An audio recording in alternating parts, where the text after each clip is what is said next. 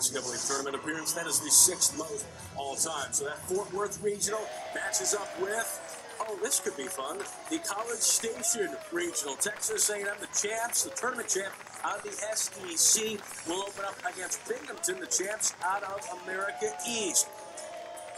Texas A&M is a pretty good history of having some good baseball teams. So, but so did the other 15 regionals. We knew wherever we got sent and wherever the NCAA wanted us to open up, it was going to be a difficult task at hand. But we like challenges. We've never backed away from one, and certainly I think by the reaction in the room, you could tell our guys are excited to get to College Station and see how we handle an SEC school.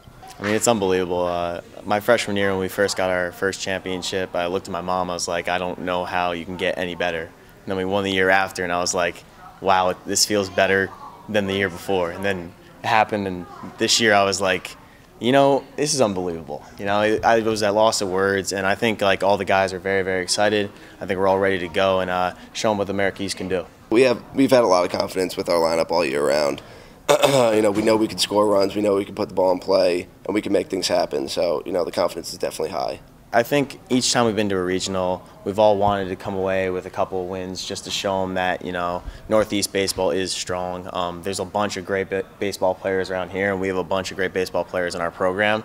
I think it's nice that we keep winning and allowing to give ourselves and showcase our team and our abilities. So obviously we want to go down there and show them what Northeast baseball is like and show them what we can do on the big stage, because we've shown it in the America East, and there's always doubts because it's a mid-major conference, but I think that our talents and our abilities and our team like stacks up against the best of them.